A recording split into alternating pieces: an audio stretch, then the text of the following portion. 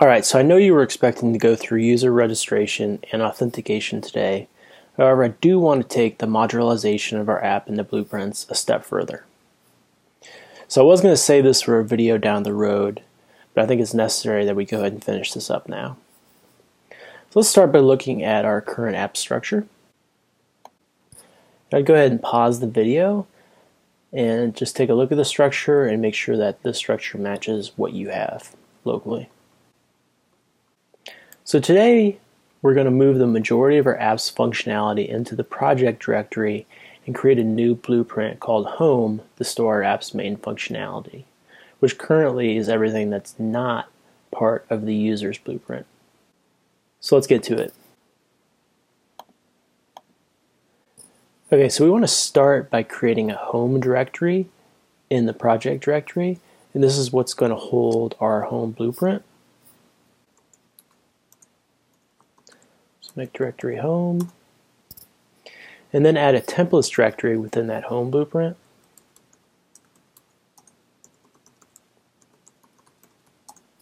We also want to add in a views.py file as well as an under_init file. So touch views.py and then under_init file. Okay, so next let's go ahead and move the current static and templates folders into the project directory along with the models.py file. So let me cd back out so we can move static to the project directory and move the templates to the project directory as well, and the models.py file. And then let's go ahead and move the index.html and welcome.html files into the templates folder within the home blueprint. So let me cd into the templates folder, move index.html. That's going to go into the templates blueprint, or I'm sorry, that's going to go into the home blueprint within the templates folder, and we can do the same thing for the welcome.html file. And you can see that here, so home, templates, index.html, welcome.html. Cool. So now for our app.py file, we want to go ahead and break this apart. So let's start by creating a new file called run.py.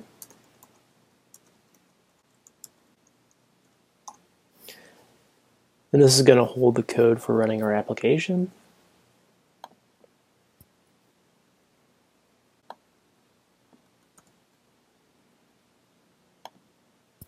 So from project, import the app, and paste that in. Don't forget to remove this. And next, let's go ahead and move the configuration setting, our app's configuration settings here, into the under_init file within the project directory. So let me copy this, open up the project directory. Here's our file here. Go ahead and paste that. So let's take out the imports we don't need. And the only import we need is Flask. We also don't need this import here, and then we need a space there. All right.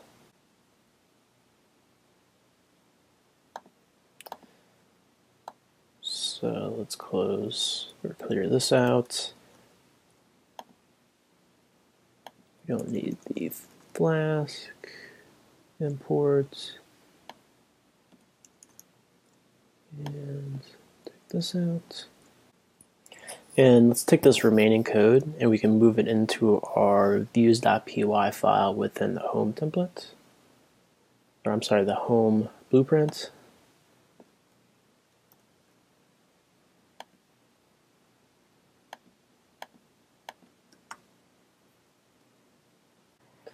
And it looks like we need to add some imports here. So from project, we'll import our app. And then we also need to grab the blog post from our models. So from project.models, then we can import the blog post. And we also need DB. Okay, and now we can remove that app.py file. Let's remove app.py. Okay, so let's take a look at our new structure now. So again, I would pause the video, take a minute to look this over. So our application is much more modular now. And keep in mind that we are still sharing the base.html templates. The template is right there, as well as our static files, these bootstrap files here, across all of the blueprints. And that also includes our models.py file, which I will talk about in a minute. Okay, so back to Sublime here. Okay, so next I want to move the bcrypt functionality out of the user's blueprint. And I know I stressed last time that this is user registration functionality, and so it should go into the user's blueprint. However, it really just affects the model. So down the road, we will have separate models for each blueprint, and when that happens, bcrypt will reside in the model within the user's blueprint. For now, though, since we have one model for the entire app, we should keep the bcrypt functionality in that model. So let's first add bcrypt to our under.init file within the project directory. So from Flask bcrypt, I want to import bcrypt, and then bcrypt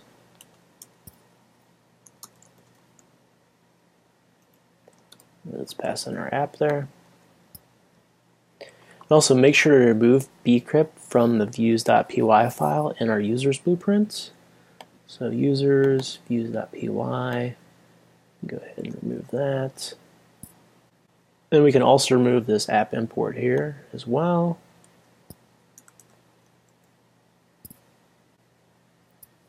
And then we just need to add the import to the models.py file.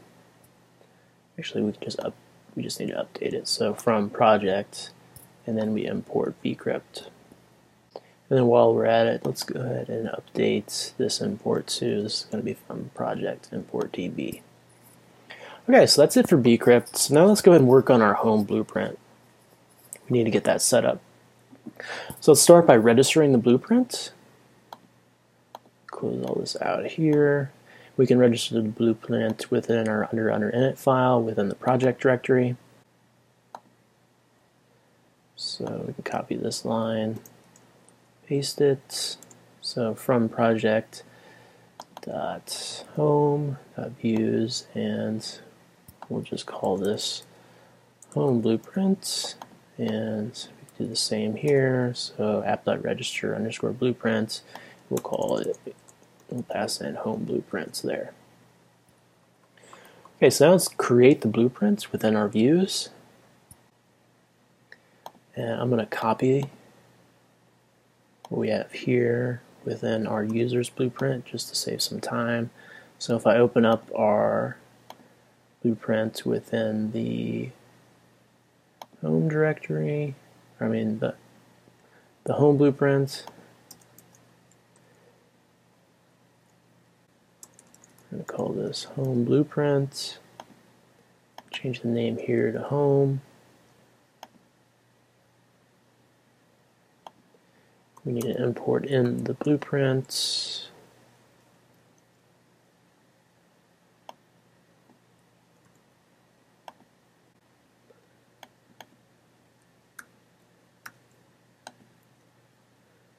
And we need to space the in there. Okay.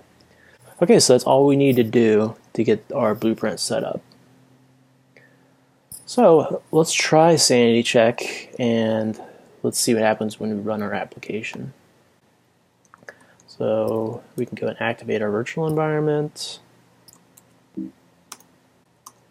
And now if we run Python manage.py, run server, see what happens. And as expected, we got an import error. Now since we restructured our app, we need to update a number of imports, and we can find these by running the app, looking at the error, and fixing the error, and then running the app again. And then we simply just repeat this process until the app actually runs. So it looks like the first issue is actually going to affect our manage.py file.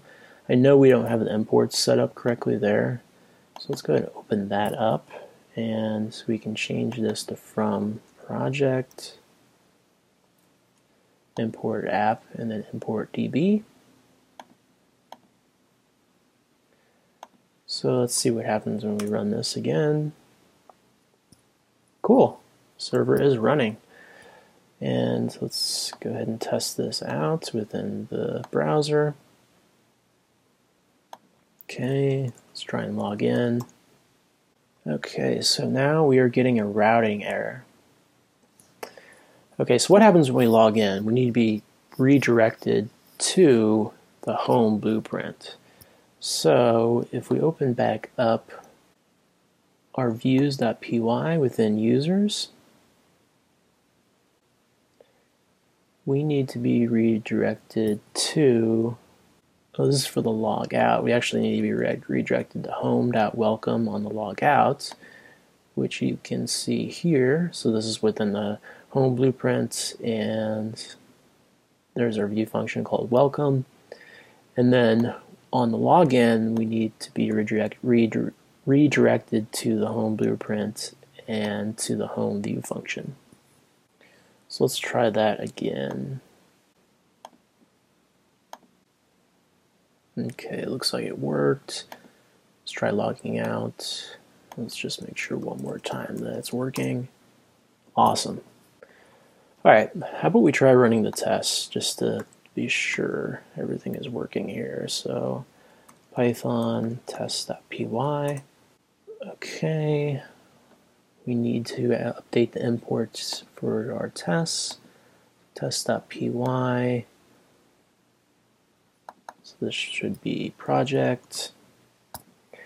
And I know we're going to have a problem with dbcreate and dbcreate users, even though we're not going to be using those right now. Let's go ahead and update these. So this is from project import db, and then also this is from project.models. And same thing here, so import project, or from project import db. And I know this is commented out, but let's go ahead and update that as well. Okay, and if we test this again, cool, we got one failure, and that is an expected failure. Okay, so everything is running fine locally, so now let's go ahead and get this going on Heroku. Let me close out some of these here. I'll just close them all out. So if we look at our proc file, we actually need to update this. So let's see what we have here. So we can update this, I believe, to run an app. And so if we go ahead and commit our code now, so git add,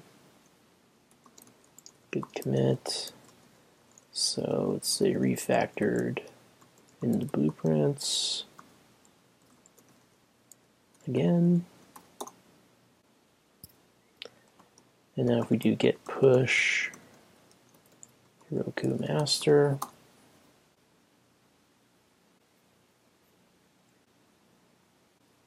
cool, now let's try Heroku open, see if this thing works. Okay, let's try and log in. Perfect. Cool. Looks like everything's working on Heroku as well. All right, so that's it for today. Nothing really new today. I guess just some housekeeping. So next time we should be adding on proper user authentication to our application. and I will see you then. Thanks.